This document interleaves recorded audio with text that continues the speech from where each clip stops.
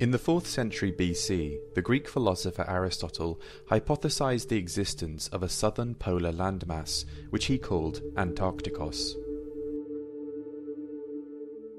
And in the 2nd century AD, the Roman mathematician Ptolemy claimed that the Indian Ocean is enclosed by a southern landmass, which he called the Antipodes, and which Macrobius included on his 5th century map of the world.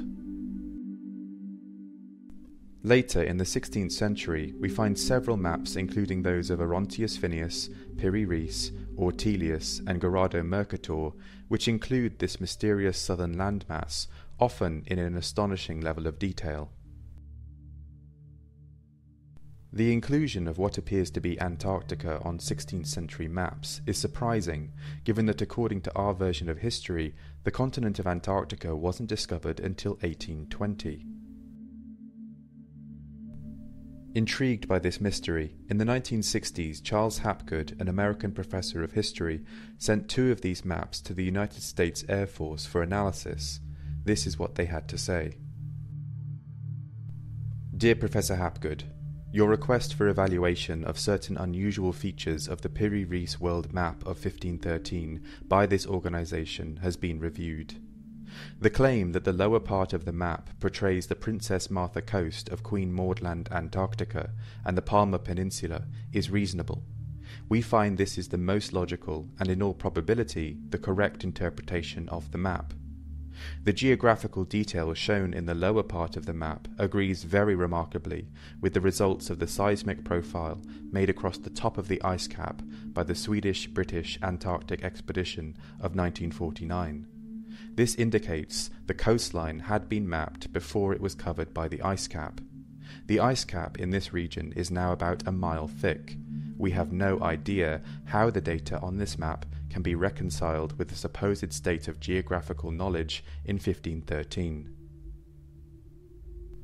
Given that the northern coastline of Antarctica has been under ice for at least the last 6,000 years, the implication of these 16th century maps depicting the sub-glacial topography is astounding. It suggests that someone with the advanced scientific skills required for seafaring and sophisticated cartography was surveying the Antarctic coastline prior to the 4th millennium BC, and that records of this knowledge were used by latter-day cartographers to create their composite maps. This idea flies in the face of our current historical narrative, which maintains that there were no civilizations prior to the 4th millennium BC, and certainly none capable of advanced seafaring and map-making.